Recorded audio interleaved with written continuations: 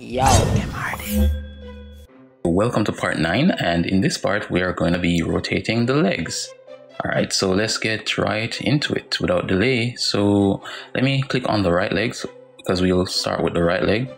And by now we know that our animation begins at frame 1, so let me just change this to frame 1.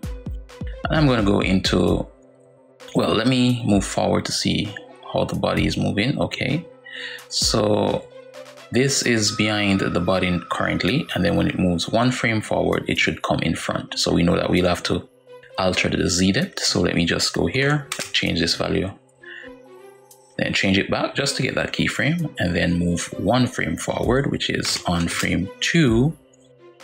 And I'm going to change this to maybe -5, okay, to bring that up, all the way up. And let's go back and see. Okay. All right, so that is good. And let me click on the body to make sure to see where we're supposed to move next. Also, notice as I scrub, notice what's happening here. The arms, well, the right hand is coming, or the right arm is coming underneath the leg. We'll have to fix that. That's because of the Z depth positioning for the arm. Okay, but we'll come back once we're finished and alter and make sure that that is where it's supposed to be. So let's go. Let me go to frame 12. So we know that the animation is supposed to continue to frame 12.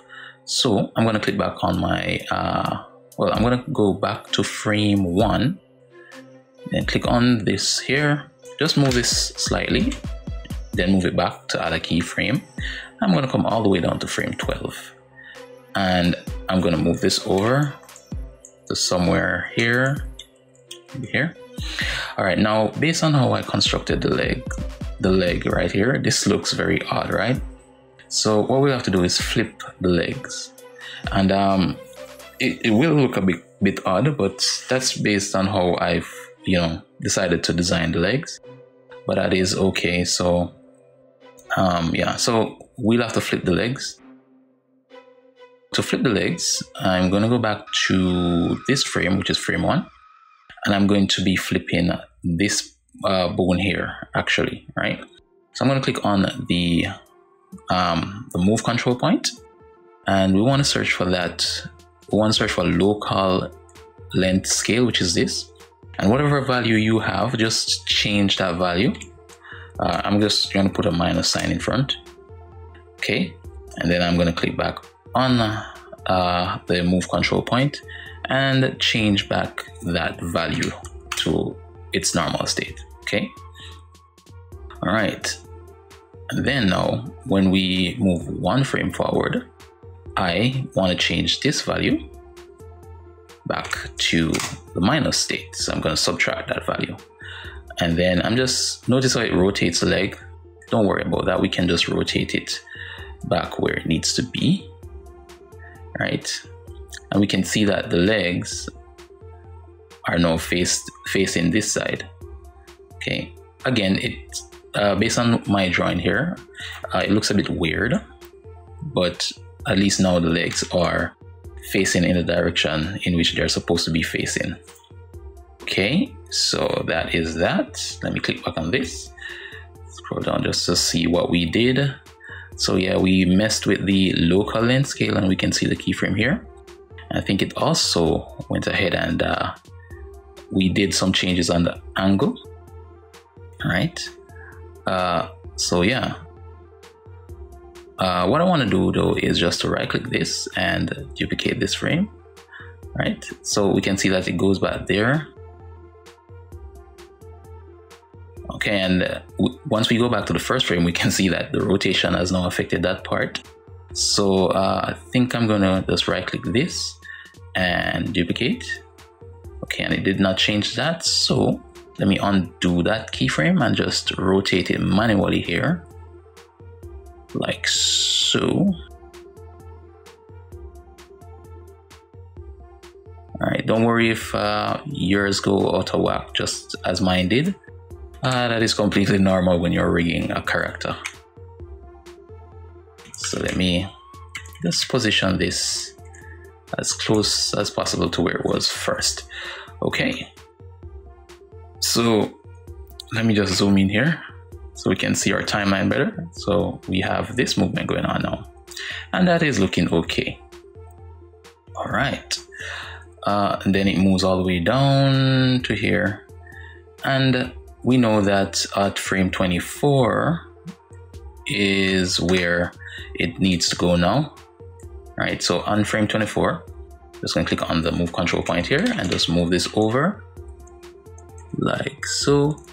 I'm gonna move it a bit further away from the left leg.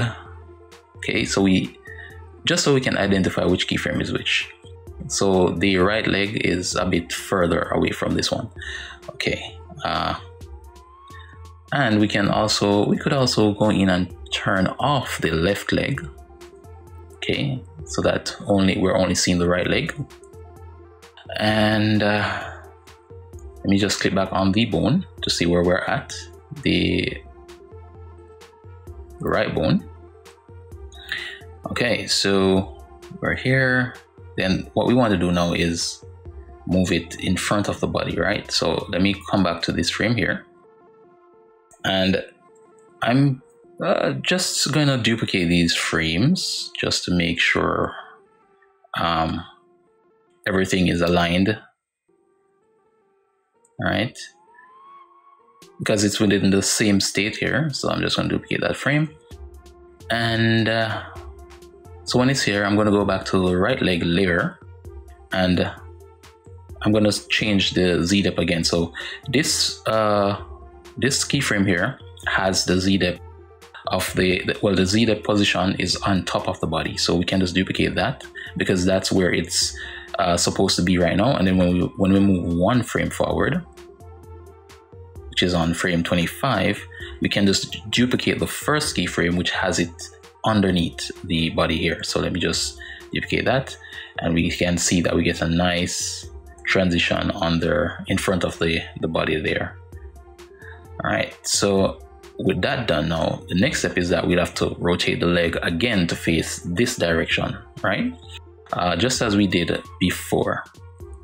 So let me go back to the keyframe for this, and let me just play around with this to see where I want to begin. So okay, so we're gonna start at frame 25 and then make the rotation at frame 26. So on frame 25, just want to duplicate these frames again, right? Duplicate because it's still it's still at the same position. And then I'm going to move one frame forward, and what I'm going to try to do is duplicate these frames, because these frames are supposed to have the leg rotating in the other direction, right? If we can recall. So I'm just going to try to shortcut this and duplicate all of those frames. So let me just start with this one, which is the origin. Right click here. Let me see if that works. Duplicate. Okay, and it goes back there. We don't want that one. So, well, I'm just going to duplicate all of these, and then we can move it back. Then duplicate this one. And don't worry about that right there. Then duplicate this one. And notice we're having some weird issues there now. But don't worry about that. We just need to rotate it back. Take our time. Okay, so now I see the problem. We did not have the keyframe for the angle here, because I noticed that I forgot that the angle also changes, right? So what we need to do is just to come back here, and I'm going to duplicate this frame right here. And then for this one, we want to have this first keyframe here. And then we can see that it's right where it needs to be. And all we need to do is just to move this back over to this point here. So move it back to maybe a bit here, like so. So let me just go back, and there we have a nice rotation going on, like so. Okay, right? So it's important to know which keyframe value changed. That way you can easily duplicate those keyframes over and over to make your life easier. Okay, so if yours go out of whack, don't panic. Just observe whenever you make a movement, observe where each keyframe will be added so that you can easily duplicate those. Okay, so moving on. So once it's here, then moves, and then on frame 48, it's supposed to be around this side, which means it's supposed to be in its original position, right? So I think what I'm going to do is let me click off of this and click on the body. Okay, so for this one we had some keyframes on frame 36. Maybe we can do the same thing with the leg. So let me just click on this keyframe here and go to frame 36 and just move this forward like so. So it's in this position. I mean, we don't really need to have a keyframe here. We could just move it all the way down. But, let me just move it here and then. So what I'm going to try to do is on this frame, I'm going to try and duplicate. Well, I'm going to duplicate these frames down to this part here. Okay. So I'm searching to see if just to have a look at all the keyframes that we need to duplicate. Okay, so I'm just gonna duplicate this one, duplicate, and then duplicate this one, and also duplicate this one. So let me just move back and we can see the movement here. So let me zoom out and press play. Okay, so it looks a bit odd, and that's because of, again, how the leg is constructed, right? Just how the leg kind of comes forward here and curves, but it does make that rotation, and that's what we're trying to get. All right, so that is fine. So what I'm going to do is I'm just going to finish the other leg, because you already know how to do the rotation for the legs now currently. So I'm just going to do the rotation for this leg, and then I will continue in the next video, because I don't want this video to get too long, as our previous video did. Okay, so let me actually save this. And one thing I want to do before I end this video though is, I think in our previous video, I did not complete the hand. So let me go again and show you what I mean. I think I made a mistake, which is here. Notice how the hand, the thumb is pointing down while this is pointing up. Okay, so I can't believe I missed that. So let me just go back there and let me see, where am I supposed to, I think I'm gonna have it flip somewhere, maybe here. So I'm going to click on the scale, control point. Let me see if I can duplicate this. So let me duplicate and then move forward. Oh, let me duplicate the angle as well. Duplicate and then move forward a bit, and then duplicate these, duplicate and duplicate. All right, and so that is where it's supposed to be. Okay, yeah. So just in case you guys were saying, well wait, you didn't complete the hand. Yeah, I kind of missed that one. But that is okay. Once we're done with everything, we'll come back and see where we can, make everything better or fix whatever needs to be fixed. Okay, so I'm gonna wrap up now, and that's it for this video, and I will see you in the next one. Yo, MRD.